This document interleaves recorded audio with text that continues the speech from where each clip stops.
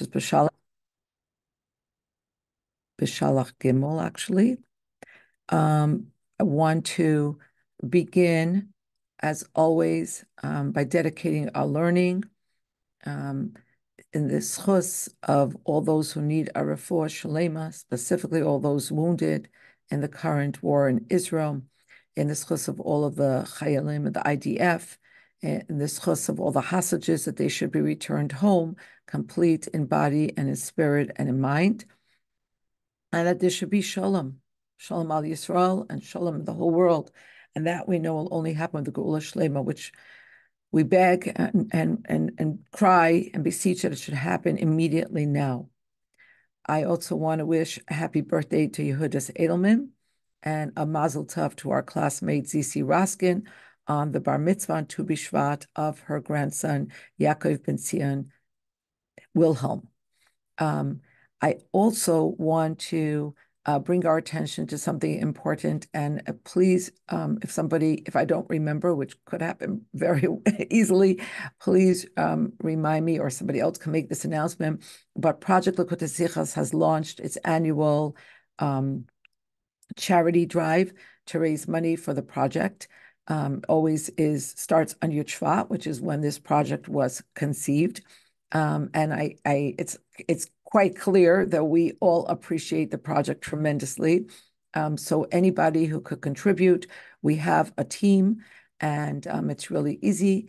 You go online and you could find that team. The truth is, wherever you contribute to the project, it's fine, but it would be nice if we can meet our goal and even supersede it. Last year, I think we raised almost $8,000 through our team. So if people could put it on their family chats or send the link to anybody that they think, and every kol pruta mitzarefes, every little bit counts and is doubled. It's not just for what's going on now, which is pretty unbelievable, but they are literally building a library because they are translating all of the sichos to Hebrew, to Yiddish, to English, to French, Spanish, and this was not available prior to this. And every single week they work until the last minute to get these sichos out in all the different languages. And these are priceless treasures for forever. So anybody who can give, this is a really, really important thing for us to help out in whatever way we can. Okay, this week's Sicha, Sif Aleph. Besiyum Parshasenu, B'maaseh Milchemes Amalek, the end of this week's Parsha, when it talks about the Milchama with Amalek, Hetik Rashi min HaKosov as a tevis, Rashi cites from the pasuk the words. So if you want to look into Chumash with Rashi, that's always the best way. It's Yud Zayin Yud Beis, Perek Yud Zayin pasuk Yud Beis, and Rashi says over there on the words Videi Moshe Kvedim, and the hands of Moshe became heavy, uperush, and Rashi explains, Bishvil shenis atzel b'mitzvah, umina acher tachtov, nisyakru yadav. Rashi cites from the Mechilta that because Moshe was slack in performing the mitzvah of waging the war with Amalek, it's really hard to say these words, obviously, and the Rebbe is going to explain what this means. But if we weren't talking about Moshe Rabbeinu, we would say that word means like a laziness. And he appointed someone else in his place, and therefore his hands became heavy or weary. And so simply speaking, what would be the explanation? Kavanas Rashi Levar, it's Rashi's intention to explain that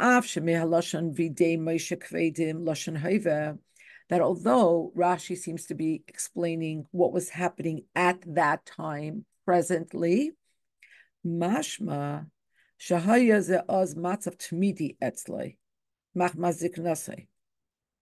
And so you might understand that because the Torah uses the word videi Moshe kvedim in the present tense, you might understand this as a constant situation.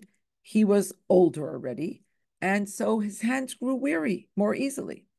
But Rashi wants to undermine this, and he wants to explain that be'emes ein a kain, that no, this is not an ongoing situation due to his advanced age. Ella she'ira hadavar ba'esa machmasiba, but it was only something that happened at that time for a particular reason. And what was the reason? B'shvil shenis atzel b'mitzvah chule, because Moshe was lax, or in doing this mitzvah, nis yakru yadav, his hands became heavy or weary. Okay, so that's the simple explanation of what Rashi is trying to tell us, disabusing us of thinking that it's just Moshe's age, and telling us no, that this was something that Hashem brought upon him for a very particular reason. Aval tzorech lahavin. But the Rebbe says we have to understand this, because in Parsha Shmos, ala pasuk vayihi b'derech b'malayin v'goyim v'yivakesh hamisai, in that very dramatic story when Moshe is on his way back to Mitzrayim with his family, and all of a sudden it becomes clear that the Malach HaMavis is attacking him, and his wife Tzipora realizes what happened, and she understands from the way that Moshe is being attacked and accosted by the Malach HaMavis that it has to do with the fact that their son Eliezer was not circumcised, and she takes a flint stone and she circumcises him. And on those words, Perish Rashi explains, Vayivakesh Hamisai LeMoshe. Why did the Malach HaMavis want to take Moshe? Why do you want to kill him? Lefi Shleimal as Eliezer benai, because he had not circumcised Eliezer their son. Va'al shenis Rachel, and because he was remiss, or because he was lackadaisical, or because he procrastinated, nenash einish misa. Actually, the punishment of death was meted out to him. Tanya, we learn, Brisa teaches, Amar Rabbi Yosi said, Chas v'sholom, God forbid, lo nisrashel, God forbid to say about Moshe Rabbeinu that he was remiss, that he was dragging his feet, that he was procrastinating, Ella, but rather Moshe Rabbeinu made a cheshbon. Amar, Kadosh Baruch Hu tzivani, Kadosh Baruch Hu commanded me to go back to Mitzrayim. And you're not allowed to travel for at least 3 days after a bris. It's dangerous for the child to do so. So it must be that I have to fulfill this command of Hashem first, and then I'll make the bris milah. But the Rebbe says that Rashi explains this.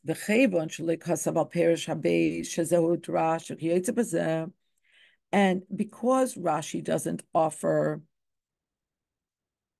in our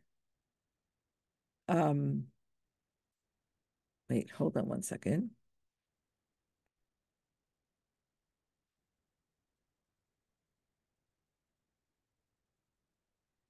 Okay, so the Rebbe is saying that because he doesn't write on the second part of what he wrote, Shazehu Drash, that this is a medrash, okay, the fact that he had this cheshbon that it would be dangerous to travel after the milah, so he put it off.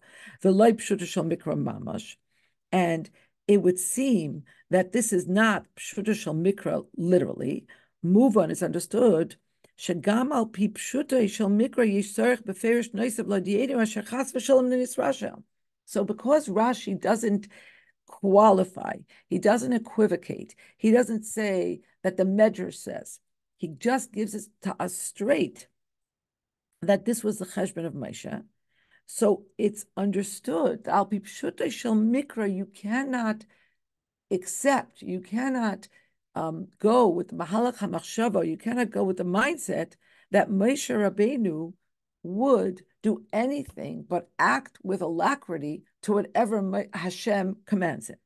The imkain, and if so, if Rashi has already taught us earlier, and Mechamesh Mikra is always expected to remember what Rashi taught us earlier, And Rashi completely obviates the possibility of Moshe Rabbeinu acting with laxity, being lackadaisical, procrastinating, but gives us this medrash, but he gives it to us as pshat, because the pshat is that you can't accept, there's no way to accept that Moshe Rabbeinu would not follow what Hashem tells him to do it and to do it immediately.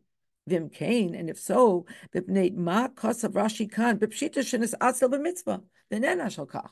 So how could Rashi come here and tell us that Moshe was somehow lax with a mitzvah, and therefore he was punished that his hands grew weary? And why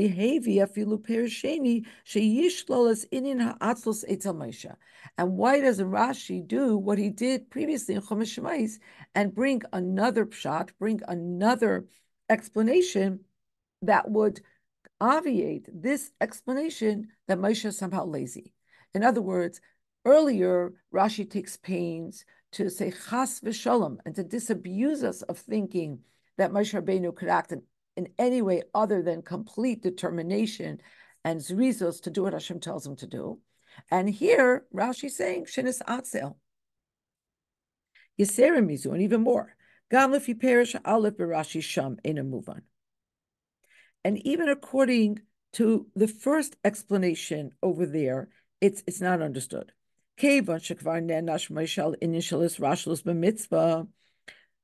Let's say we take away that Moshe had a cheshbon why he didn't mal Eliezer right away, and let's just say that he was lackadaisical, that he didn't do it quickly enough, but because he was already punished. So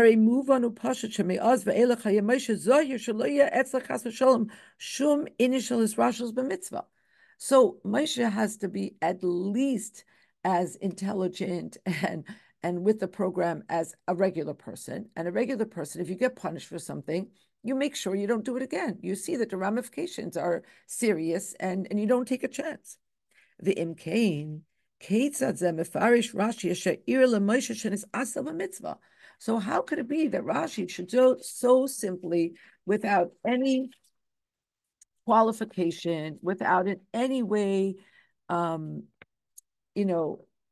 mediating this harsh indictment of Moshe, just say it so pashut that Moshe shenis atzel b'mitzvah, that he was lax, that he was lackadaisical in a mitzvah. That's the question. Base. B'midrashei Chazal matzinu tamim noisafim lekach shekavdu yadav. And when we look into the midrashim, we find that there are reasons offered for why his hands became weary or heavy, that l'chayra seemingly would mean that Rashi doesn't have to be so harsh and say shenis atzel Moshe. There are other ways of understanding it. For instance, Aleph, B'targum Yonasan, Isa shahaya zemishum shadachas hamachama lemachar v'lo yizdares b'yoymahahu. Okay, so this is a little bit maybe less harsh. Targum Yonasan says that he pushed off the war to the next day, and he didn't act with alacrity with rizos on that day immediately as Hashem told him to. Beis, oy tamatzinu. Another reason that's offered, Yakru Yadav Shal Moshe Mishum Avainasehem Shal Yisrael, that the reason why Moshe's hands became weary, Moshe's hands became heavy, was because of the sins of Bnei Yisrael. Sha'amru, that they said, Hayesh Hashem b'kerbenu, is Hashem really with us? Which was a terrible, terrible thing for them to assert, given everything that they had just experienced, obviously. But this would take the blame off of Moshe completely. So the Rebbe explains why Rashi doesn't embrace these alternate explanations. And why doesn't Rashi bring down the first explanation, at least as a second explanation? Move on, it's understood. Lefisha alpi shebetoich neidemehu letam shekasav Rashi perushai initial hefech hazrizos itzal Moshe, because it's really the same idea as what he did right, But why did Rashi choose what he wrote and not what the Targum Yonasan brings down, which is a little less harsh? Avol tamze edem estaber b'shut shel mikra shemitzad atzlus le'nasa dava ad lamachar. It's not mistaber. It's not plausible that Moshe's laxity, that is dragging his feet, as it were, quote unquote, chas v'shalom, should be so acute that it should push off the war by a whole day. Atkan. That, no. Rashi doesn't accept that. Okay, fine. Aval ena muvan madule nakat Rashi ketama beis mipnei avonisem shel Yisrael shal pizeh leinis hatzel Moshe. But what we still have to understand is, why did Rashi not bring down another explanation that's found? And the Rebbe brings down in the footnote, it's found in more than one place. Why doesn't Rashi bring that? That it's because of the sins of Bnei Yisrael. It's not because of a deficit on the part of Moshe. Ubefrat, and the Rebbe says especially, Shabanidun Didan, that in our particular case, Inyan Avonaseim Shel Yisrael Ein Chidush. It would be so intuitive, it would be so natural, it would be so simple for Rashi to say this, because the fact that Bnei Yisrael sinned is not a Chiddush. Sharei Davar Niska Kfar Le'il B'Perish Rashi, because in the same parak, if you go back to Pasuk Ches, so it's very fresh for the Ben Chamish Mikra. It's right there in Pasuk Ches. If you look at Rashi on the words Vayavai Amalek, Rashi says Samach Parsha Zul Mikra. The Torah places this section next to the previous verse. Loimar, as if to say, Tamir ani beinechem u'mezumah l'chol tzorchehem. Because what was in the previous verse? Look, Pasuk Zayin. Vayikra Shem HaMakom Masa Meriva. Moshe called the place Masa Meriva, test and dispute. Al Riv B'nei Yisrael, because of the quarrel of Bnei Yisrael, Al Nasoisem as Hashem, and because they tested Hashem, Lamar, to say, Hayesh Hashem b'kerbeinu im ayin. Is Hashem with us or not? So Rashi already explained that this whole Sarah of Amalek attacking them came because they said these words. So the Ben Chamish Mikra knows that they sinned, and knows that Amalek came upon them because they sinned. So it would be so natural to say that because they sinned, they caused a weakness on the part of Moshe, which is also not a new concept. The Imkain, the Rebbe asked back in the Sikha, I'm sorry, let's finish. So Avaneseim Shal Yisrael Ein Chidush, Sharei Davar Niskar Kvar Le'il B'Perish Rashi, Shemi'ikara, from the very beginning, Sibas Melchemes Amalek Hoisa Amiras B'nei Yisrael Hayesh Hashem B'Kerbeinu. From its very source, it's all about their sin. Ve'im kain, and if so, Harei Matim Yoise Lefarish Al Kapanim Keperisheni. It would have been more fitting, at least as a second parish, that Rashi should say, Asher Videi Moshe Kvedim Hayem Mishum Avaneseim Shal Yisrael, that his hands were weary, his hands grew heavy because of the sins of Bnei Yisrael. Shekvar Niskaru B'Kasov, which have already been mentioned in full-throated fashion in the pasuk.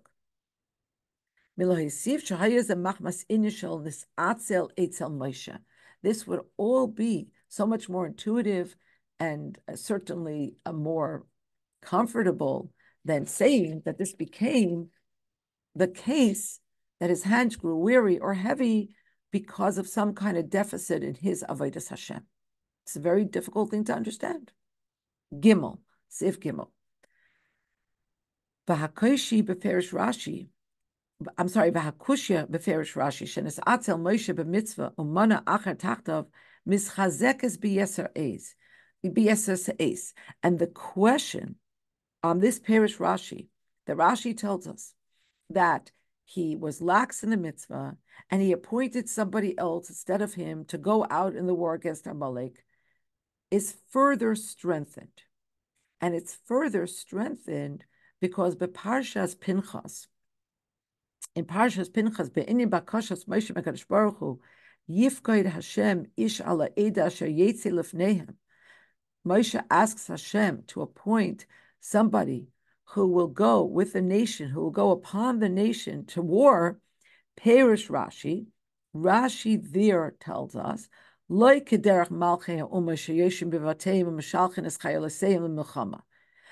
Moshe's way was not like the kings of the other nations. They sit in their palace, they sit at home, they're all nice and safe and sequestered, and they send their troops out to war. Moshe says, no, this needs to happen the way I did it when I waged war against Sichon va'Og, that I went out with Bnei Yisrael. Kiloimar, this is to teach us, this is to tell us, Shahaya baru l'Moshe, that Moshe had an MO. He had a way that he led. He had a way that he functioned as a leader. It was clear to him, She'ish hala eda sarich ba'atzmai latzeis l'milchama. Moshe Rabbeinu had principles, he had a way that he did things, and it was clear to him that the person who is al ha'eda, who is the leader, has to himself go out to war. V'yesel okay, and even more.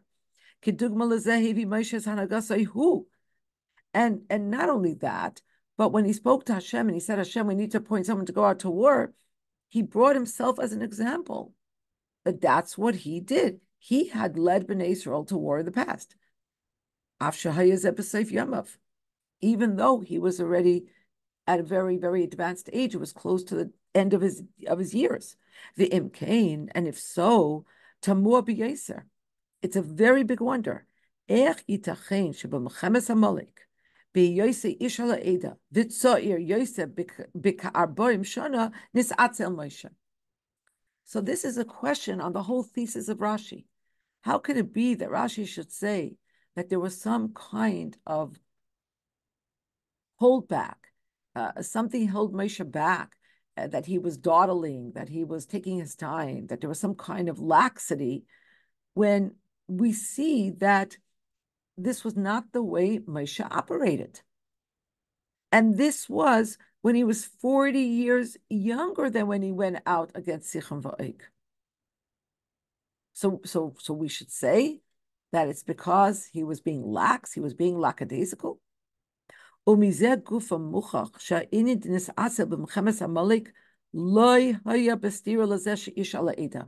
Rebbe says, so this proves to us that whatever it means, shenis atzel, we really have to unpack this and understand this properly. Because it definitely was not something that would contradict Moshe's idea of being ish ala eda, the person who was the leader. Because the way he operated, sarich letzeis ba'atzma lemilchames. V'lekach sheMoshe atzma came b'milchames Sichon va'Og. He felt strongly that the leader has to go out to war, and in fact, he did that 40 years later when he was much older. So what is Rashi telling us here? So in Seif Dalet, the Rebbe says, B'Yuvan will understand what Rashi is telling us, B'Haktem, by prefacing Hadiyuk Bilshoinei Shel Rashi B'Perushay Kan, Shashina Milshoinei B'Perushay B'Parsha Shmais Hanal. The Rebbe says we're going to understand this by very carefully parsing the words of Rashi, like the Rebbe does, put them under a microscope to analyze, and to look at the difference in what Rashi says here vis-a-vis what Rashi says, the Rashi that the Rebbe already brought down for us in Parsha Shmais regarding the bris of Eliezer. There are two differences. Aleph, Sham Kasav Rashi Shenis Rachel, the Kan Shenis Atzel. Over there, Rashi brings down the Lashon Nis Rachel, which means to be remiss or to procrastinate. And here, he brings down the word Shenis Atzel, lax. Or if you were talking about anybody else, it would mean laziness. And Beis, the second difference is B'Perushim Parsha Shmos Nechtav Shenis Rachel, Stam. Over there, it says Stam, that he procrastinated, that he was remiss. But here, Shenis Atzel b'mitzvah. Rashi says that there was a laxity in fulfilling a mitzvah. Hachiluk bein rashlanus la'atzlasu. What's the difference between rashlanus and atzlos? Rashlanus hainu yachas kloli shel haznacha v'rifyon. The term rashlanus, or that designation, or that category, is a more general one, and it bespeaks overarching neglect and perhaps weakness. Hagayrim dechia basiyas dvarma, and that causes procrastination and pushing off things. But it's a more systemic kind of thing.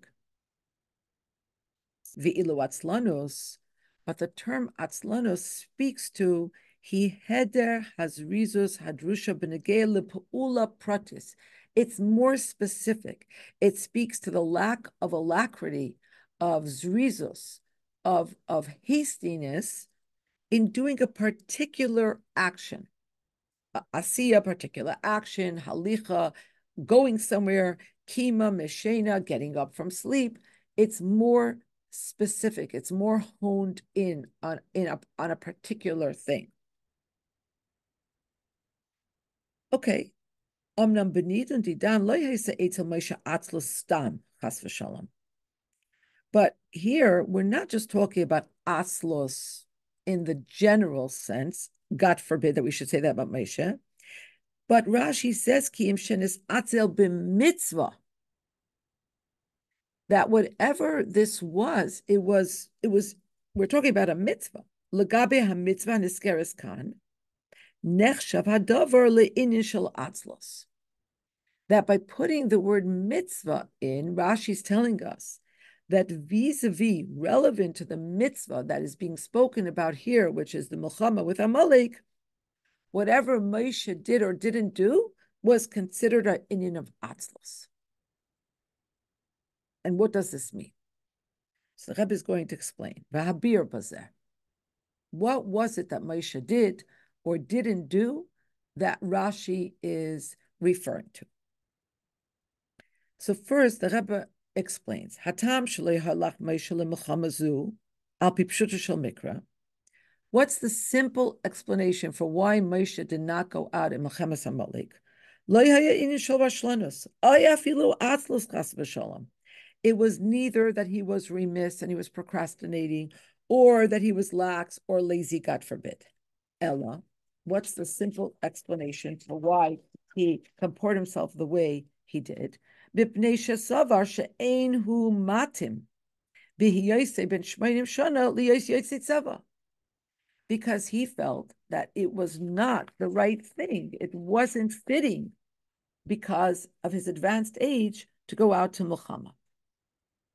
And obviously, the Rebbe is going to explain to us why this was different from a Milchama that he did go out to 40 years later. V'yasera mizu, and even more. Halicha b'roish anshei tzava v'hanhagas Milchama hein pu'ulos hamatimos la'elu shebegil yotzei tzava. To go out at the very head of the whole army, to be the general, as it were, to lead. This is a type, a modality of leadership that is more fitting for somebody who is in the years delineated for going out to war. Asher al pi Torah ze'omi ben Esrim ad ben Shishim. And the Torah tells us this is a job for people, for men, specifically between the ages of 20 and 60. And you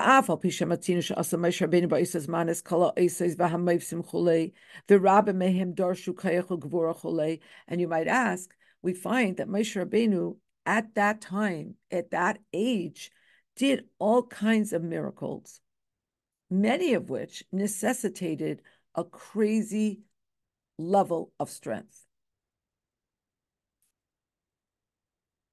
V'yeser al kain, and even more. Later, in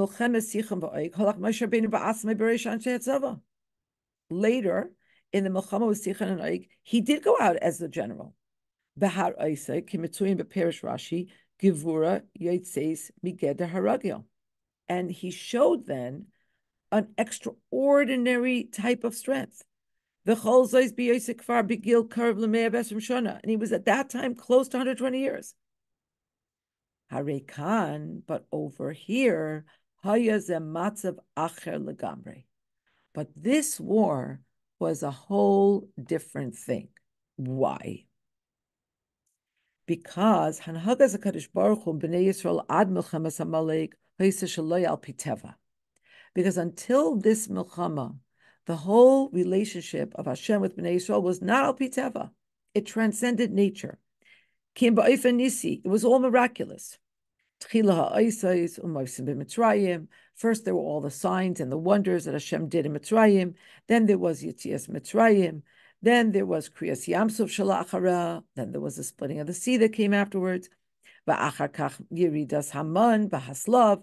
And then came the man, and then came the quail, the slav. And all of this, Bo Ba'ofen Nisi Min HaShamayim, V'sipku Mazon L'chol B'nei Yisrael. And the last two miracles sustained the Jews. So everything was happening in a way that was l'mayla miderach hateva. Ach bevoyam lerefidim. But when they came to Refidim, elamokim shaboy amru b'nei Yisrael hayesh Hashem b'kepeinu im ayin, and they said those iconic, awful words: "Is Hashem among us or not?" Ha'isa hanhaga kadosh baruch hu b'nei Yisrael loy ba'ofen shel nisim geluyim. At that point, the paradigm shifted. And Hashem was not relating to them in a way of open and manifest miracles. Ella Kedibre Rashi Betchilas Parshas Amalek. But like the Rashi that we referenced earlier, the Rashi, it's quite a long Rashi, at the beginning of the conflict with Amalek, the Rashi says, Shasamach Parsha Zula Mikrazeh, this whole Parsha of the Mechemes of Amalek comes right after the pasuk where they say Hayesh Hashem b'kebeinu im ayin loymar, to teach Tamid ani beinechem umezuman lechartzechem lechol tzarchechem. I'm always with you, and I'm always at your beck and call. I'm always giving you what you need. Va'atem oimim Hayesh Hashem b'kebeinu, and yet you express yourself and you ask if I am among you. I swear that the dog, meaning Amalek, will come and will attack you. And Rashi brings down there a mashal of a father who carries his child on his shoulders, and his child said, I want this, so he bends down and gives him this. I want that, he bends down and gives him this. And then the child says, is my father here? As if he doesn't recognize at all that his father's carrying him and his father's giving this, his father's giving that. So the father throws him off of his shoulders. He says, you know what? You're asking if I'm here, you're questioning. I'll show you what it looks like when I take you off my shoulders. V'hainu, meaning, shahasibel l'melchemes Amalek haya hahester ponim d'Hakadosh Baruch Hu. The reason why Amalek came upon Bnei Yisrael, the reason why they were able to, was because Hashem hid his face. It was an Indian of Hastaras Panim. It was no longer Nisim Gluyim. It was no longer L'mayla Miderech HaTeva.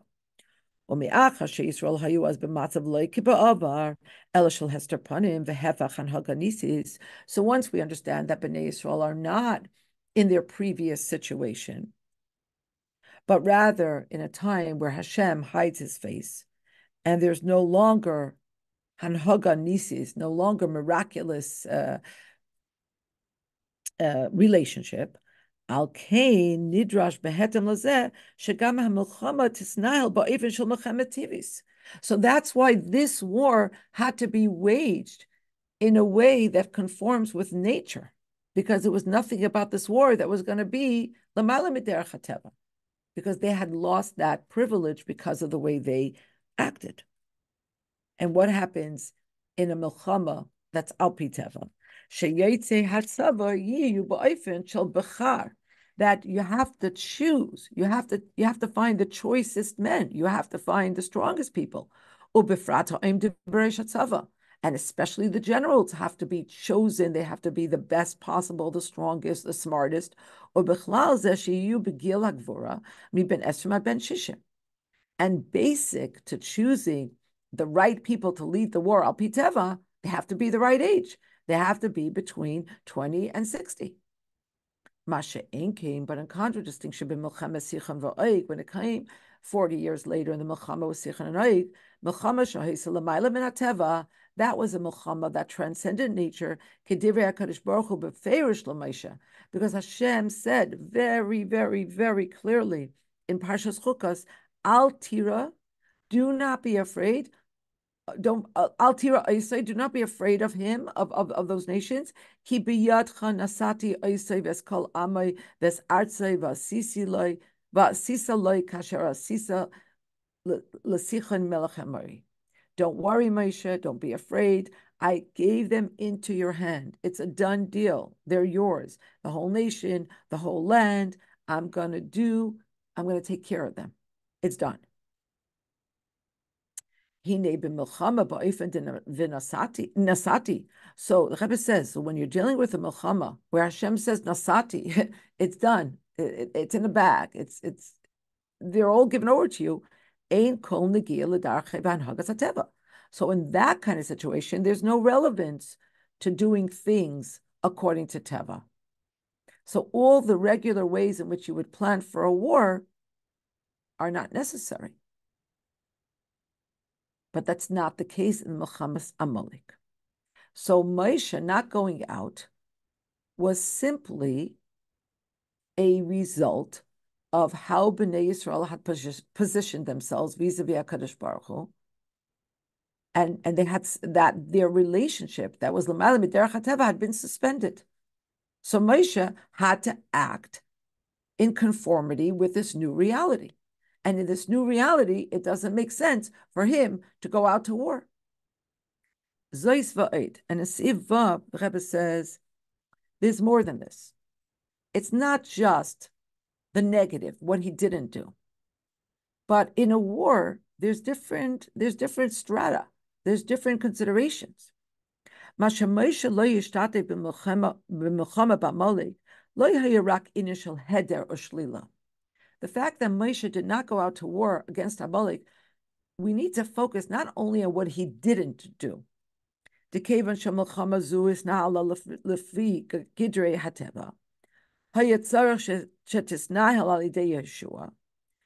true that because this was a milchama that was going to be waged according to the rubrics of nature, it was necessary that it should be helmed by Yehoshua. And it was necessary that Moshe should not take part. That's not the whole picture. But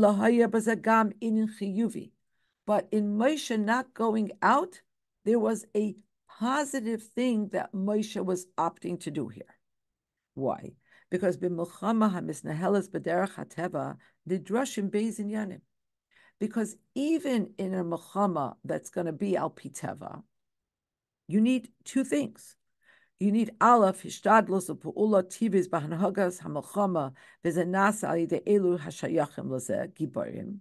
You need, of course, all the natural overtures that are undertaken in winning a war and waging a war, and these have to be undertaken by people who are very strong and are warriors.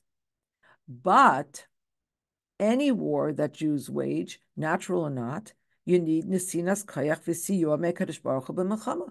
You need Hashem to give the Jewish army the kayach and the assistance from above. And we see this today, that there's a tremendous, tremendous understanding that this is the case. Never before so many soldiers wearing tzitzis, putting on tefillin, davening, etc., etc. There's a tremendous recognition of this. Shafilu b'hanhaga shehi al pi teva muchrach liyos ezer v'siyur me'is Hashem. Rebbe says this is an Indian of pshuta shel mikra. You don't have to be a rocket scientist. You don't have to be a big Talmud Chacham to understand. Even al pi teva, this is absolutely necessary. Val pi zeh move on Perish Rashi al teva's bachar lanu anashim. And through this, we better understand what Rashi says on the words, Bechar lanu anashim, in our Parsha, in Pasuk Tes, choose for us people. And Rashi cites, Giborim v'yarei chet. They have to be gibarim. They have to be strong warriors, but they also have to be people who are yarei chet.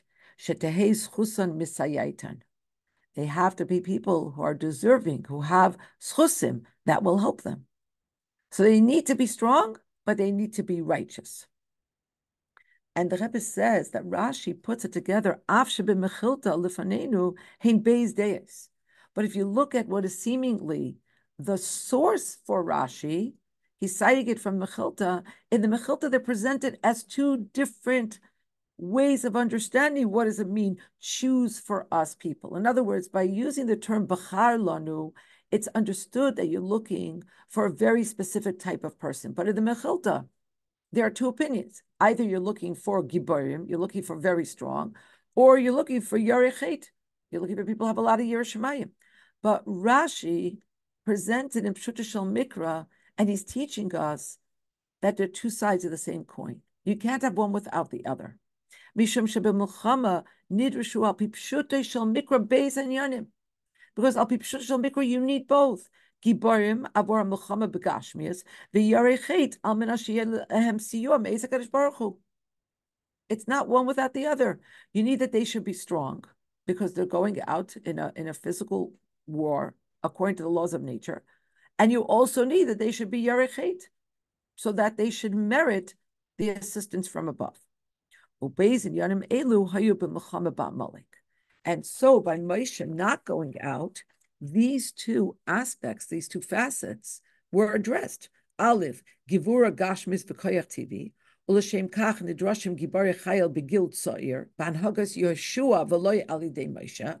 So by Moshe going out, you're addressing the need for normal, natural, brute strength, and therefore you need young soldiers, and therefore you need a younger person to lead them, and this is why Yeshua led them and not Moshe. But at the same time, you're also addressing Hatfila al ha'ezer v'siyua milmaila. But by Moshe not going out on the battlefield and remaining where he was in a position to pray and to give them the help from above. Shebnei Yisrael yinatzku b'milchama tivis.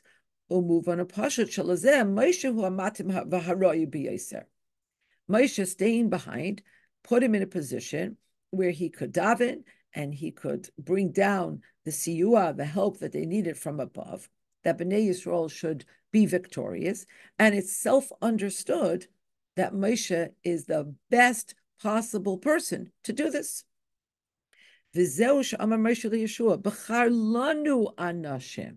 You're choosing for us, for both of us. We're both waging this war together. Moshe was not recusing himself from this war. He was not being lackadaisical.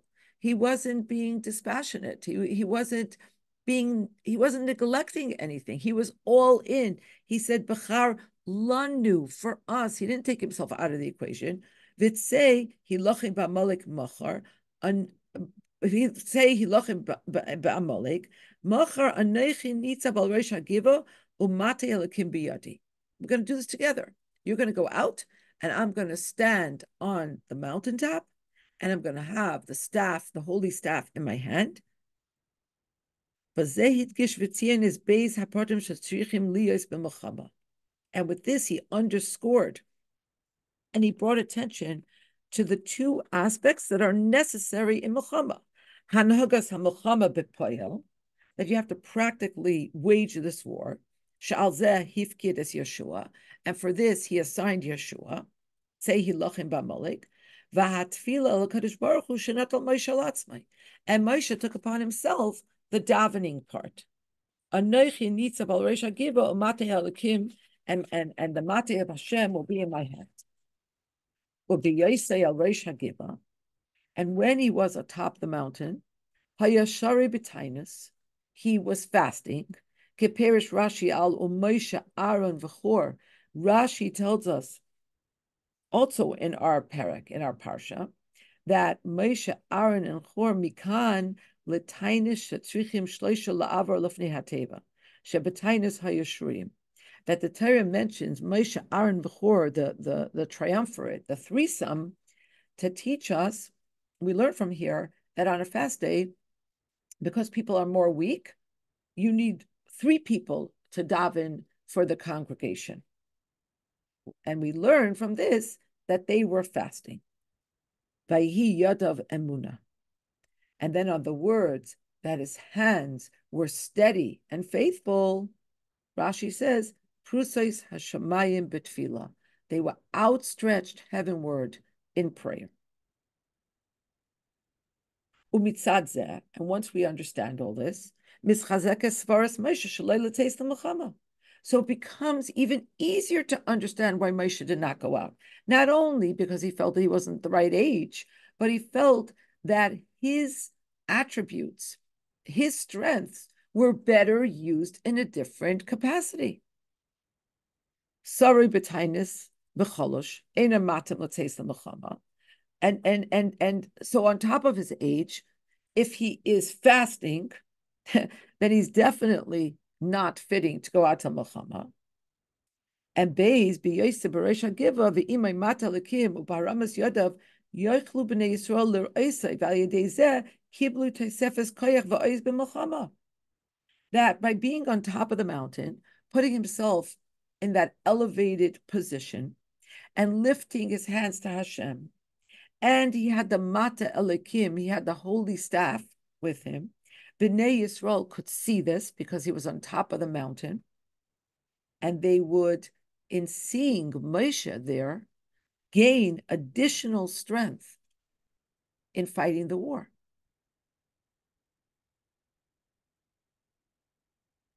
Well, let me just open up the chat. I see something came across the chat.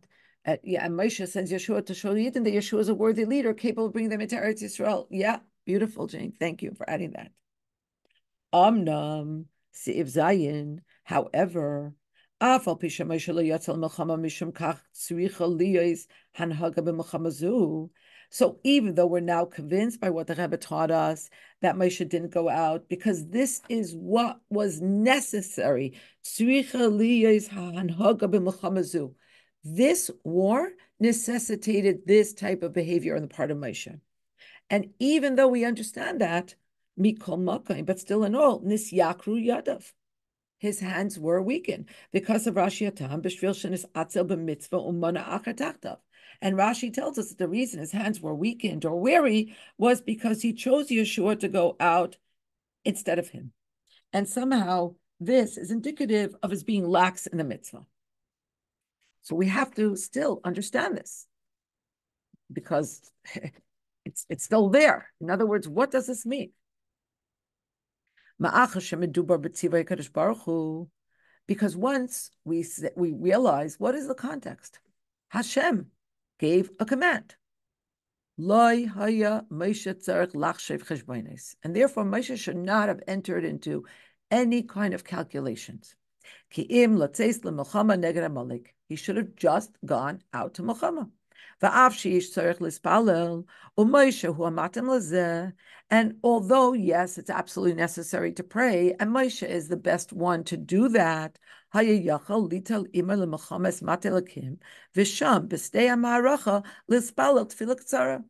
could have taken the Mat Elokim with him, and there on the battlefield, he could have davened, could have offered a shorter davening. And the Rebbe brings down that we already learned earlier regarding Kriyas Yamsuf. Also in our parsha, Bnei Yisrael were in a terrible tzara. They felt that they were boxed in. Mitzrayim were behind them. The Yam was in front of them. Amad Moshe lispalel. Tava mimenu HaKadosh Baruch Hu. So Moshe davened, and Hashem said to Moshe, Matitzak alai. Why are you screaming to me? Why are you davening? Daber el b'nei Yisrael v'yiso. Speak to b'nei Yisrael and go forward and let them travel. Ukaperish Rashi, and Rashi says there, Amar lo HaKadosh Baruch Hu, Hashem said to Moshe, Loi eis ata laharich b'tfila she'Yisrael nistunim b'tzara. Now is not a time to involve yourself in elongated prayer when Bnei Yisrael are facing such a tzara. V'lechein, Av shahayu leMoshe ta'amim lekach shelo yetza ba'atzmei lemilchama. So although Moshe had very good reasons for not going out to war himself, the cheshbonos of hayu lo yavor atzmai el al pi hamatim l'toivas hamilchama v'nitzchoina, and there was no selfishness to his calculations. Moshe had calculated that it made more sense for him to daven, but not because it was easier for him and not because it was safer for him, chas v'shalom, but because he felt that this was better for the war. It would be a greater contribution towards victory.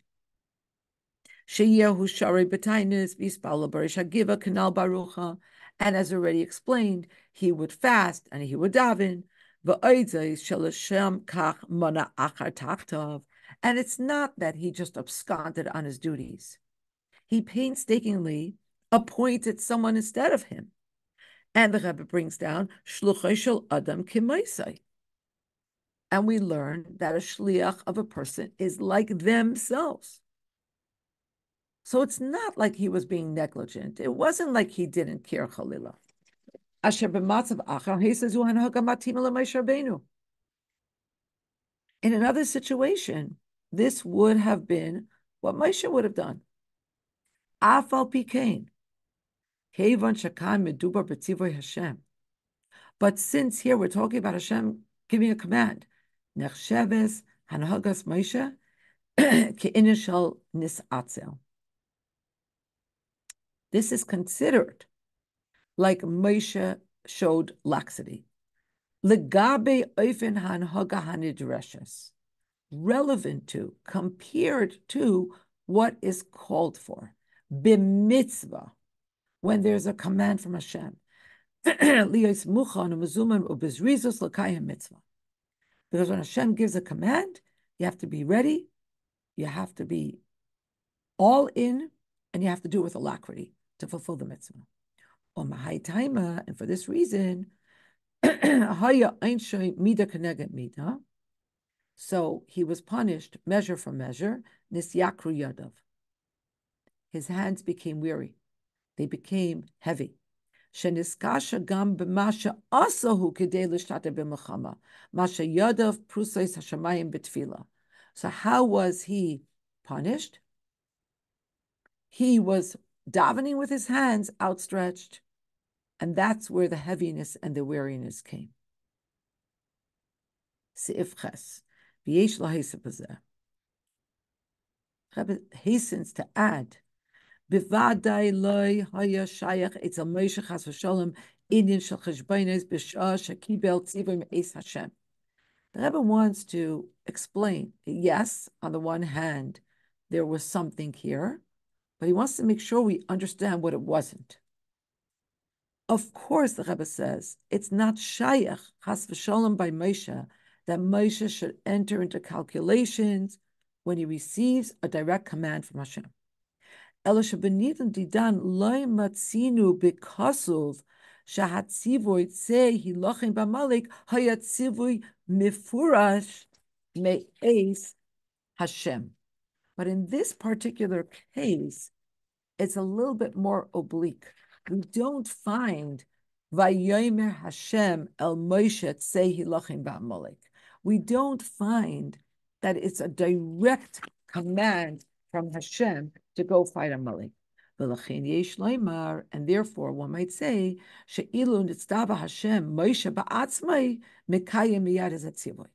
if Hashem would have commanded Moshe, for sure, he would have done it without any cheshbonos at all.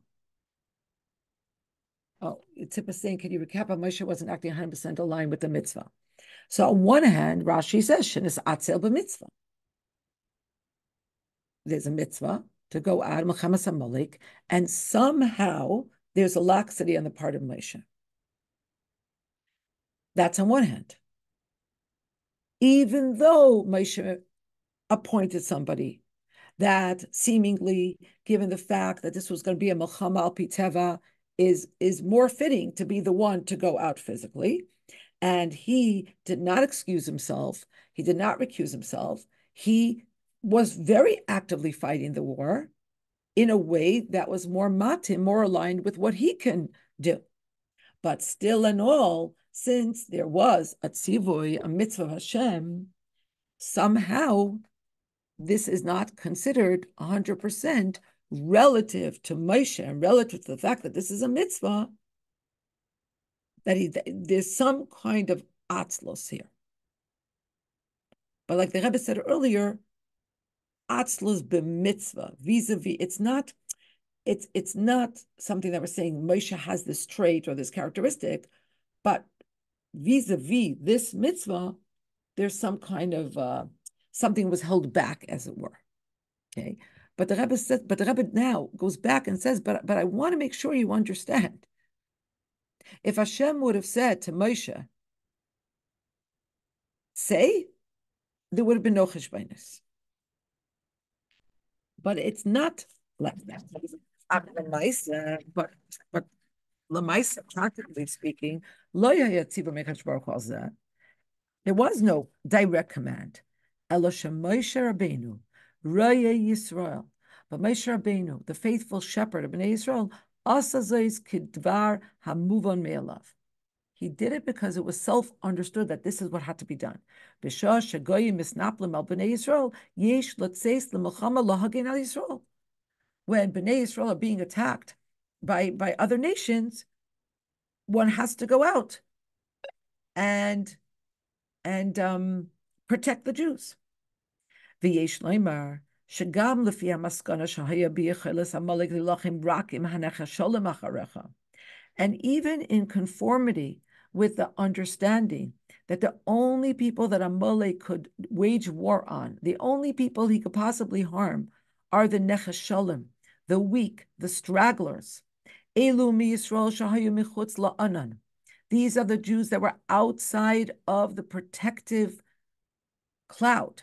Savar Moshe. Still, Moshe believed sheyesh l'tzeis miyad lahagin al Yisrael. Yiyah mishayiyah mi Yisrael. That immediately you have to go out and you have to protect, and it doesn't matter which demographic, it doesn't matter who this is, that they're the ones that are nechasholim. And we see this tnua, we see this modality, we see this MO on the part of Moshe much earlier when he was in Mitzrayim. Shetekef achash vayigdal Moshe vayetze el echav. Moshe always felt this burning sense and this urgent sense of responsibility. As soon as he got older, he went out to see what was going on with his brethren. He was raised in the palace, but he did not turn a blind eye. He went out. And what did he do when he saw that a Mitzri was striking a Jew? Moshe Rabbeinu did not make any calculations. Does this person deserve to be stricken? Are they with the program or not? After all, we know that the largest majority of the Jews in Mitzrayim were assimilated, deeply assimilated. Moshe did not make a cheshbon, ki bayach es Mitzri, but he immediately killed the Mitzri. And we know that this was a very dangerous thing that Moshe did, and he suffered the ramifications thereof, but he didn't flinch. What was the time sequencing here? Was this whole episode within one day, beginning with Bnei Yisrael's doubt? Chana, it seems to me that this is all happening in close proximity in one day, but maybe somebody else could weigh in. But this is the way I'm understanding it. And therefore, because Moshe took the initiative to wage this war against Amalek, and yes, it's a mitzvah. It is what Moshe understood, that this is what Hashem wanted from him, but it wasn't mifurash me Hashem. Hashem did not specifically mandate this.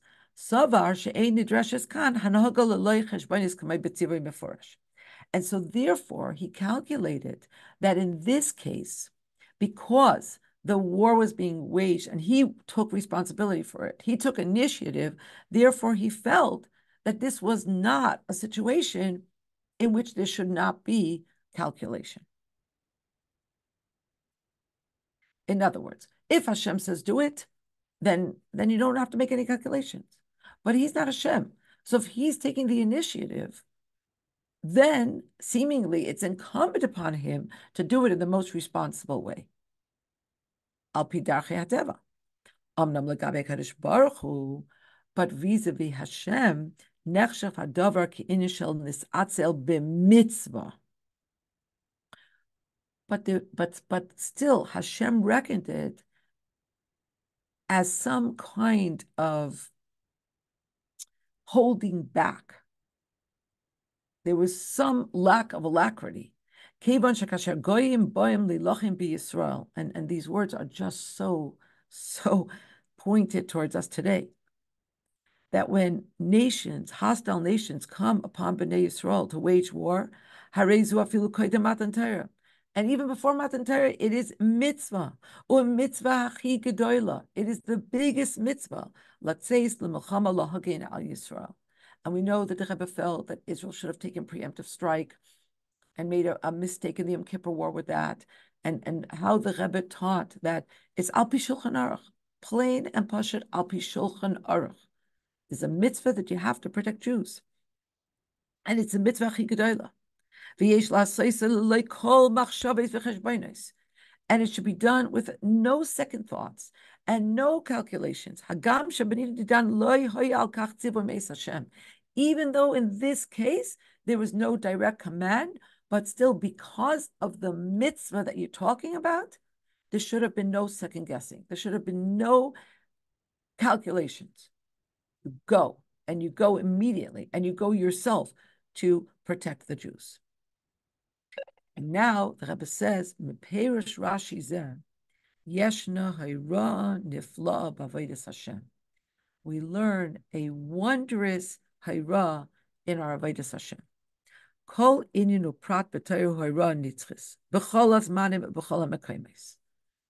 This is something that the Rebbe drilled into us constantly, that every single detail, every single concept in the Torah is an eternal instruction for all time, for all places. Umuvan shadvarim amurim ba'ifim miyuchad b'yeser says v'yeser az the Indian milchemes hamalek. But it's understood that this is even further underscored, and this is all the more the case when we talk about the milchama with Amalek.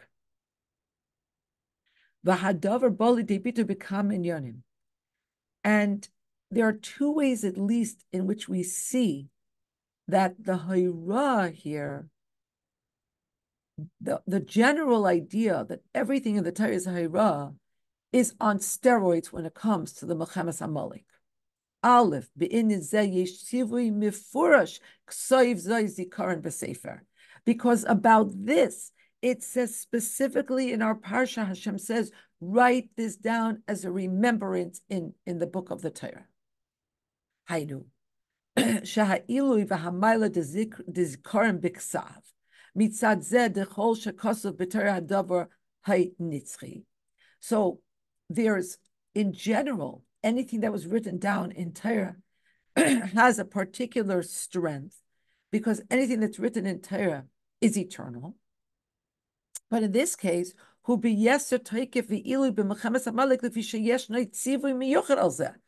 on top of the fact that anything that's written in the Torah is a eternal lesson and eternal instruction, but on top of that, the Torah itself says, write this in the Torah. So it's to the second power. And Beis b'dibur Hashem gufa nitna hadgasha al inyan hatmidius b'hanitzchius milchama laHashem ba'amalek midor dor. And then on top of that, Hashem says this is a milchama to Hashem with Amalek from generation to generation,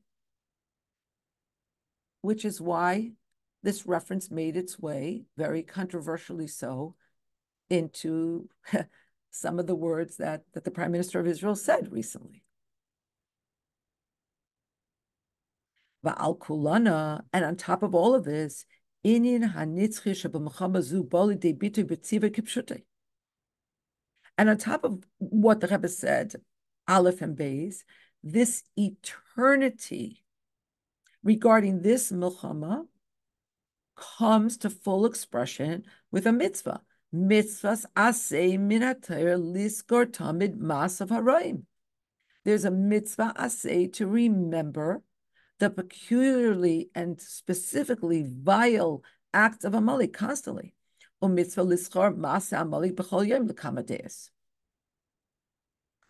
It's one of the Sheish Zechiras. So it's not just that we have a mitzvah to remember this, and therefore we make a very big effort to hear Parsha Zachar, because a mitzvah daraisa, and if we don't hear Parsha Zachar, then we hear the laning on Purim. But it's according to Kamadeis, a mitzvah every day. It's not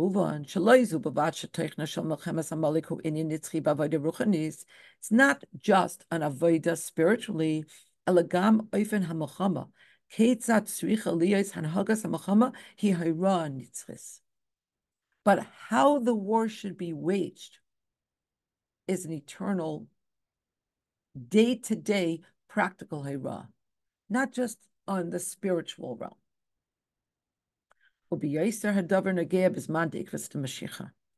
And how much more so this is relevant in our times, ikvas de Mashiach.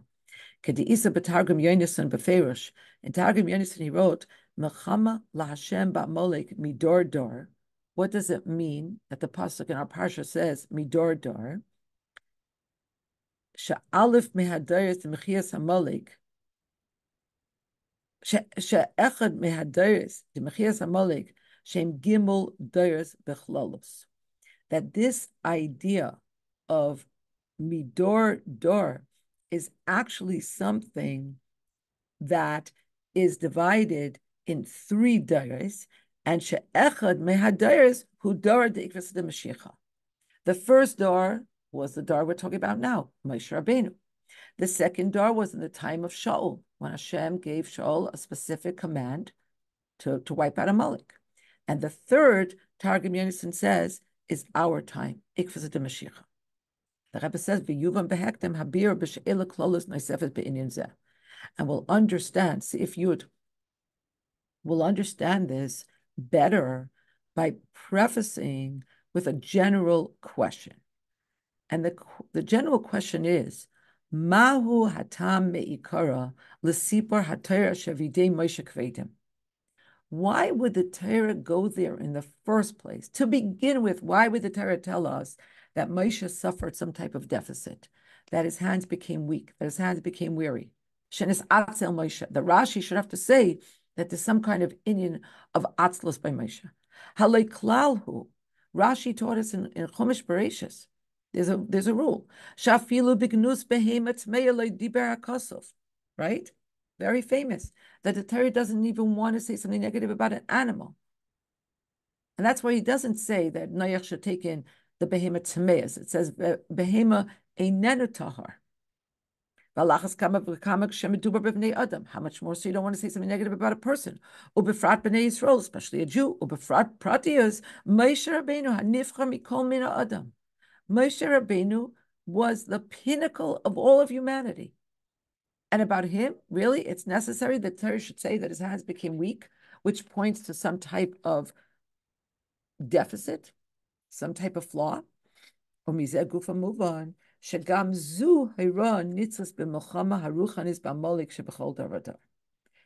we understand an eternal instruction from this story. And the explanation is as follows.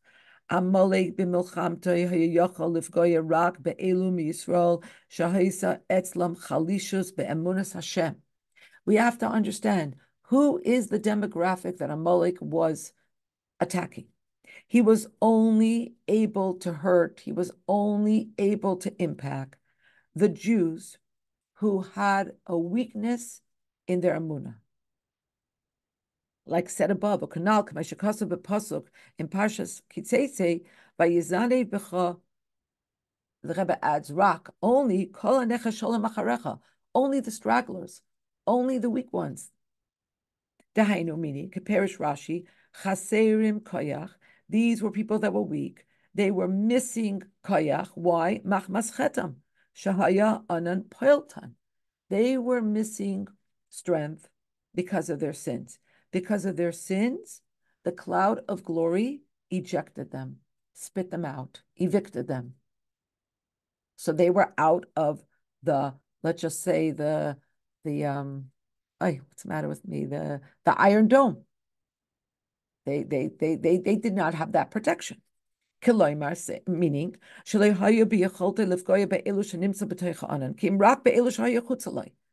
we have to understand that Amalek could not touch the Jews that were under the Anan.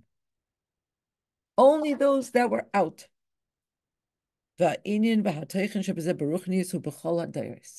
And this repeats itself in all the generations.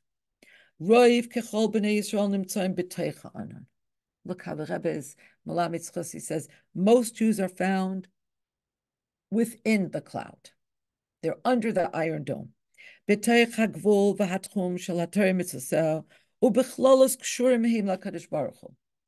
are found within the parameters and the boundaries of Torah and mitzvahs, and generally speaking, they are connected to Hashem. Each person according to their level. The Anan, Torah mitzvahs, Megan al bnei Yisrael mikol ruchei zares.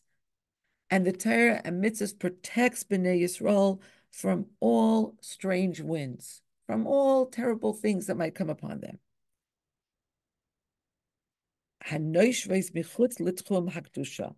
All the strange winds that are blowing outside of the parameters of holiness. Ubefrat me'amolik, hamachnis krius asher korcha b'inyane yados. And especially they're protected from Amalek. And what's Amalek's specialty? To cool us off, to make us less excited, less enthusiastic, to make us more dispassionate and aloof from all things yados. Amnam yeshnam Yehudim, but there are Jews, shemisiba shoynes, for various reasons, einam b'teicha anan. They are not within the cloud. Seder hachayim shelahem adayan einay matim legamre le'es ata lahirois hatera. For the time being, right at this moment, the way that they lead their lives is not in conformity with the instructions of the Torah. V'lachein, and therefore, Yachal Amalek, and Amalek is bigematria safek, doubt. Amalek comes to cast doubt in our minds. Do we really have to be so connected to Hashem? Do we really have to take the words of Torah so seriously? But because they are not enveloped in the cloud, because they're at least now not living their lives aligned with Torah mitzvahs, so Amalek is able lageshes aleim, ulahatil behem sveikas v'chulei, be'emuna b'yacheles Hashem, u'kriyas asher korcha b'nyani kedusha v'chulei. They're not protected, and when you're not protected, Amalek is able to get into their heads and to cast doubts in their emunah in Hashem, and in Hashem's capacity to protect them, etc., etc. And therefore it's possible. So a Jew that is under the Iron Dome, a Jew that is within the Anan, can say,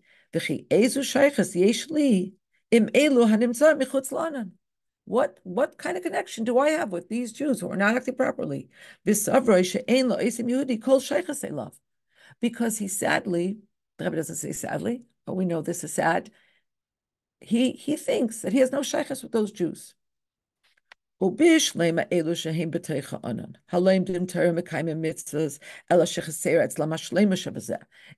thing this Jew might say in his head. It's one thing the Jew who does Torah mitzvahs, okay, not in consummate fashion. They're not sitting in koila like me. They're not doing every single mitzvah, but they're doing Torah mitzvahs. Okay, one thing you tell me I have a shaykhus to them.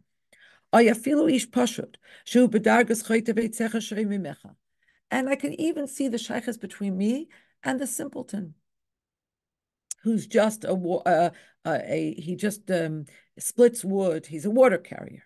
You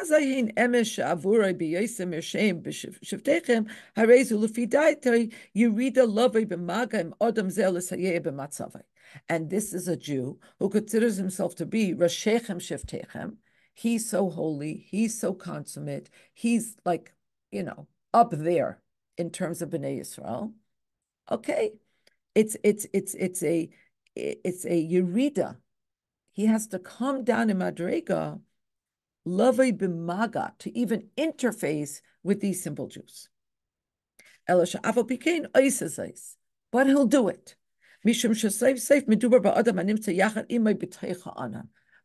after all is said and done, he still feels a responsibility and he still feels a kinship, because you're talking about a Jew that is within the anan, within the parameters of the cloud. But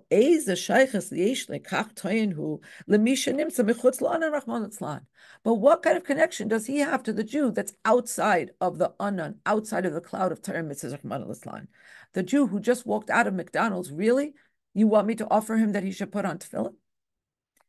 He does not want to interface. He wants no business whatsoever with that kind of Jew. The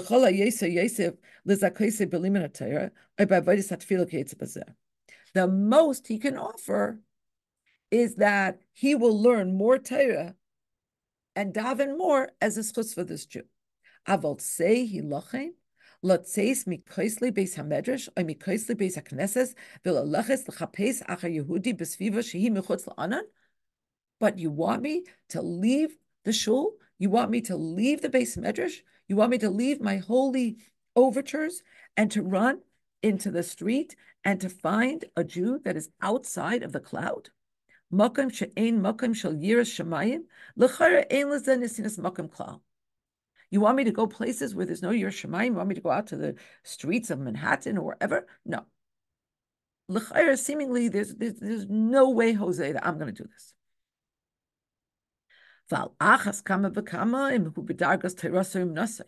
And how much more so if he falls into the category of people who learning Torah, that is their business. That's all they do. To the extent that it's possible to be Torah Nase, because it says about the Rashbi, Torah Nase. So the Rebbe says, to the extent that it's possible that somebody should make this their, not just their avocation, but their vocation. This is what they do for a living. They learn Torah. So he has even more reason to say, nope, not doing anything for the Jew outside of the cloud. It's not my hood. It's not my beat. I do not go there. How do you want me to be mafsik in my high level of Teirasei U'Menasei? I study Torah for a living. You want me to be mafsik and to run after a Jew? No. Let's say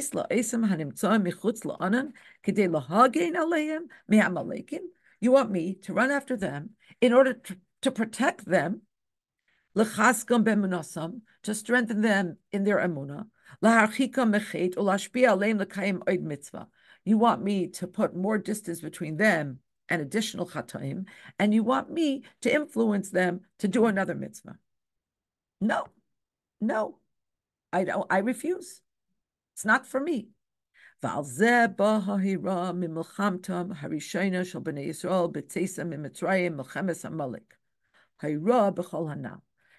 this comes the hira from the first milchama the Bnei Yisrael waged when they left Mitzrayim, the milchama against Amalek.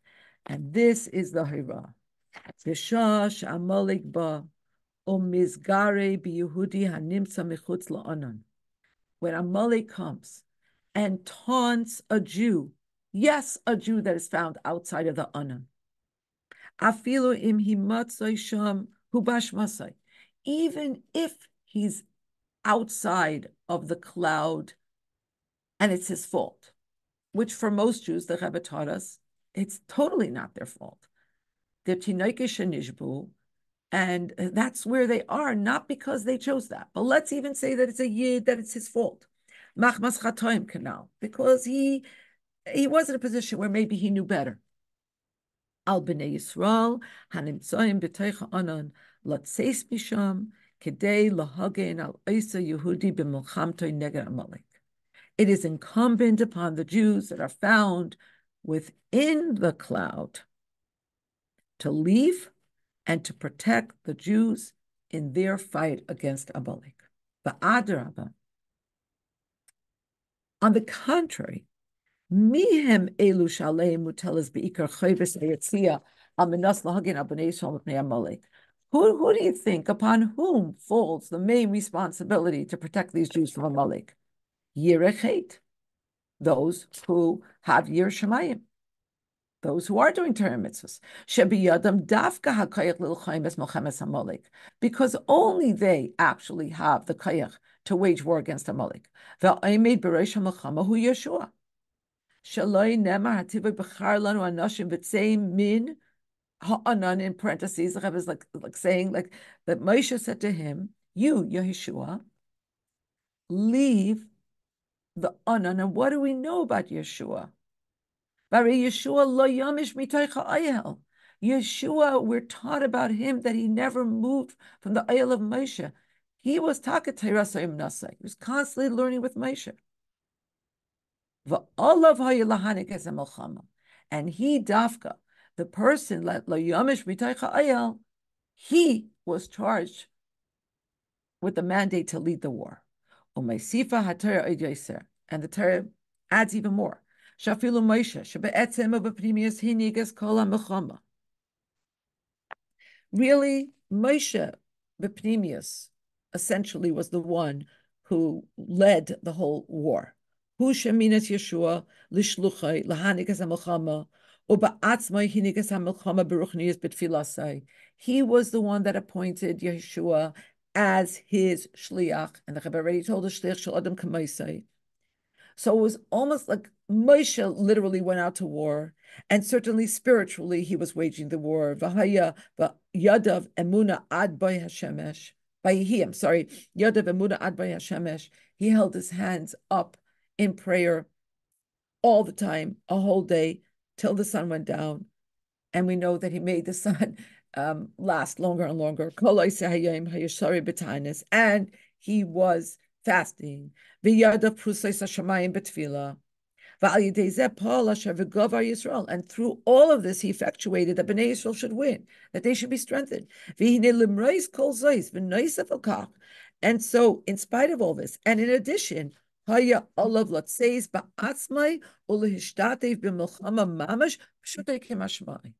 still, everything that he did is somehow seen as not enough. He should have gone out by himself. And from this comes instruction to even the greatest one.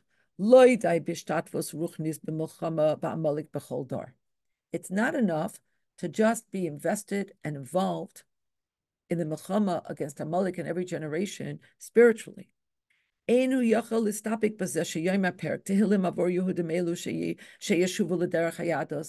not enough to say an extra parak Tehillim that all the Yidden that are not doing Torah mitzvahs, that Hashem should arouse them to tshuva. Not enough. Even though absolutely necessary, the Rebbe says, and it's one of the very, very, very important exalted things to do. And it's not even enough that you should send a shliach.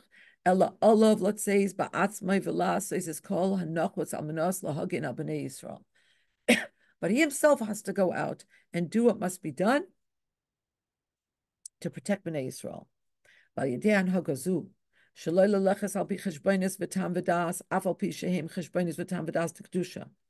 And through comporting ourselves in this way, not to engage in cheshbonos of tam v'das, even though all the cheshbonos are cheshbonos of kedusha.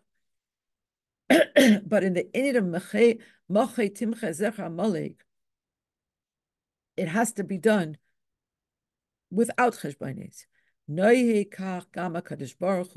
So then we will arouse reciprocity on the part of Hashem. Be'inyan machei emcha zecher Amalek. Hashem will once and for all eradicate Amalek in a way that transcends all parameters and all delineation. And Hashem kind of fast tracks the Kate, the end of time, Mashiach's coming, and brings the Geula. She'az yeh Hashem shalem, v'hakisei shalem. Hashem is going to be complete, meaning Hashem echad, Shema echad, and Hashem's power will be complete.